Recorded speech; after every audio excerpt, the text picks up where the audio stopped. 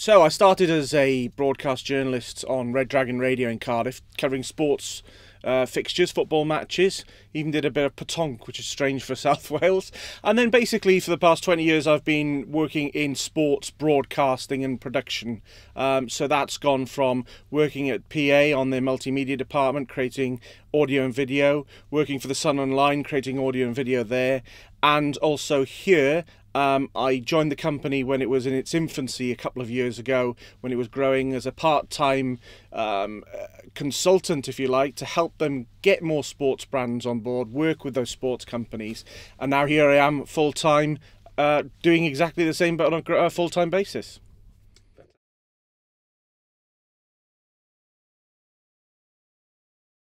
Looking after the team and looking after the people that create the content. So we've got hundreds of hours of sports audio coming into the system every day. My responsibility for us to help those people who are creating that content get the best that they can in terms of listens, in the way our system works, and getting Audioboom embedded into their workflow. So certain conversations will be about meeting new customers, meeting new football clubs, meeting new broadcasters, showing them how it works and showing them the benefits of using Audioboom. Then they'll be going to events like SoccerX and things like that and talking to people there. And then there's making sure that that brilliant content that's coming from them every day gets highlighted onto our system. So managing the team here that promote that content through our own platform, and our stuff can be distributed easily into iTunes and various things like Twitter. So making sure that we are doing our best to promote their content as well.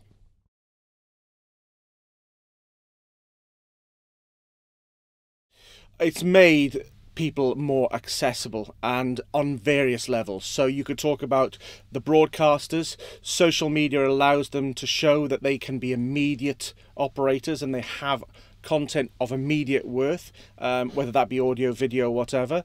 The football clubs now have a direct one-to-one relationship, or the sports clubs have a direct one-to-one relationship with their fans now, and that can be a very powerful tool. And I would urge those soccer clubs not to be afraid of using that as a tool, because I think it's quite an asset.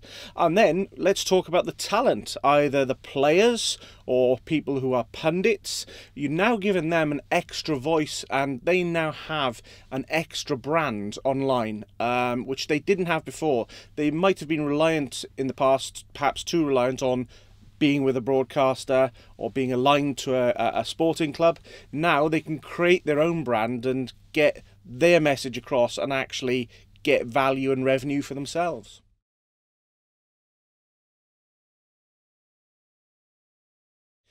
Their own social media presence. They're amazing how many people have applied for jobs here at Audioboom, and you go on to their Twitter and their Facebook page and it's a monstrosity, to be honest with you. It's very personal. There's some of them have got rude pictures on there.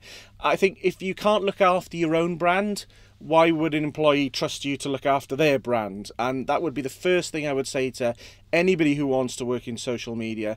Absolutely have an opinion, have some fun on your social media profiles, but be wary that they do make you, be wary that they are the point at which you are judged sometimes on your accessibility and your suitability for a job.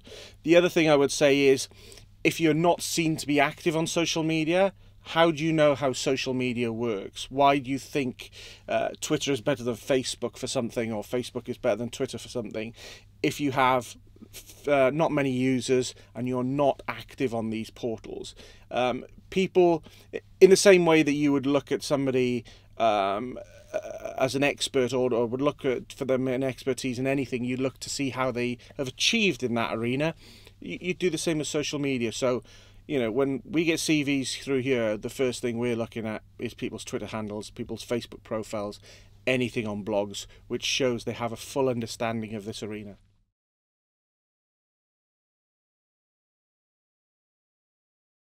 I think brands and holders of content will become far more powerful. And when I say holders of content, I mean personalities, players.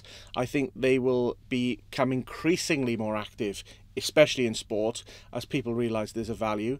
I also feel that organisations will become more content rich and they'll understand the true value of their content, so it will go beyond just writing a 140 character tweet now.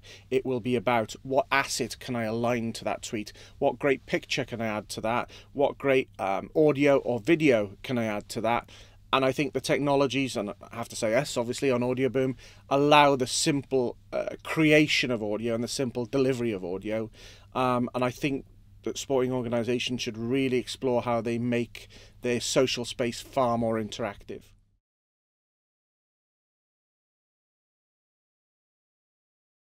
A passion for sport, an open mind, and that knowledge about social. You really do have to be seen to me as somebody who understands how people communicate in the social media arena if you're going to work for a company like Audioboom. Passion for sport, for me, goes beyond just supporting a Premier League soccer team. Again, a lot of candidates send their CVs and they say they're a Manchester United fan, a Chelsea fan. That's brilliant. Keep on supporting those teams. But what do you know about German ice hockey? What do you know about Swiss rugby? We're a global company and every day we're working in new sports, and it is important to learn about those sports because you can't deliver the best for your client if you don't understand what that sport is about and getting the most out of them. And then a passion for people. So I'm looking for people here who not only understand our product, but also understand the people who they're working with.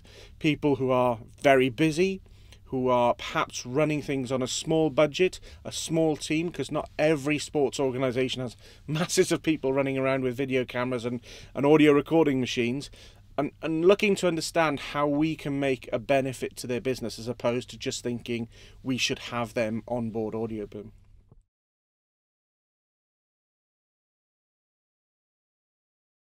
Listen. I think there's a lot of people who like talking. I'm probably one of them in this video as it happens. But I think I've learned so much by standing back and making people feel that they have a way of talking to me, or they can actually talk to me, than putting your point of view. I think if you listen quite a lot, you change what you think and your perception about how you deliver something, and you deliver the perfect product for everybody then. So it's quite simply to listen.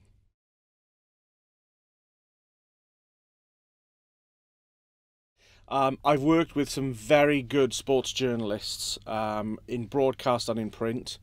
I'm not going to name names because there are actually too many of them, but previous bosses of mine at The Sun, previous media officers I've worked with in many football clubs, they have become somebody that I've learnt off because I love watching them in action, and I love some of the things that they do have taught me how to sort of do my job.